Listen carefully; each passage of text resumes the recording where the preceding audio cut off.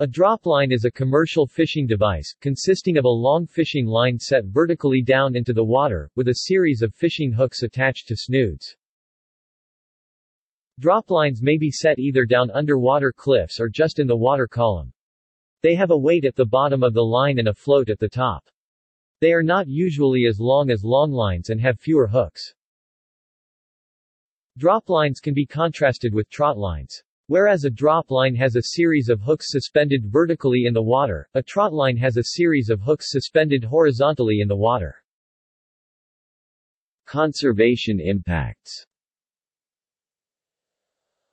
A concern for marine conservation is that droplines are able to access areas that are otherwise natural fish refuges, such as deep-sea canyons and seamounts. The Australian Marine Conservation Society rates dropline fishing as having a moderate impact on wildlife and a low impact on marine habitats. Droplines have the potential to interact with orcas, killer whales.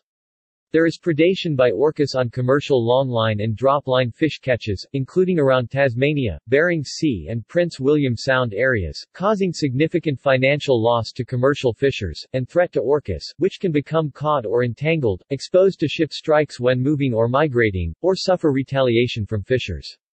Retaliation in response to predation on fish catches in previous decades has included shooting and harpooning of orcas. References. External links. Fishing methods and devices, Dropline, Australian Fisheries Management Authority.